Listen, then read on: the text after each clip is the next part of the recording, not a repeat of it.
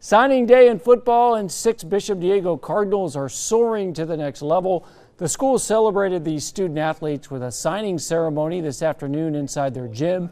Star running back Karan Gossett signs with the University of Texas at El Paso, choosing a full-ride scholarship over a preferred walk-on at Cal.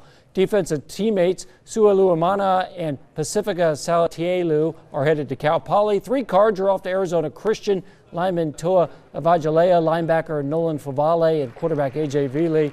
Tough names to say, tough competitors on the field. All 6 student athletes are grateful to Bishop Diego in their next opportunity.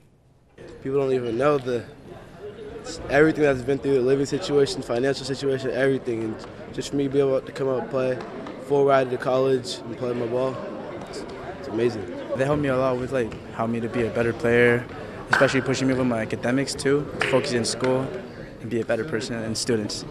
It's a great football team. Not just that, they're even highly recognized for their academic as well. So yeah, I'm looking forward to for next year. Can't wait. Congratulations. Bishop is a small school, but so far 11% of their senior class will play sports at 4-year colleges.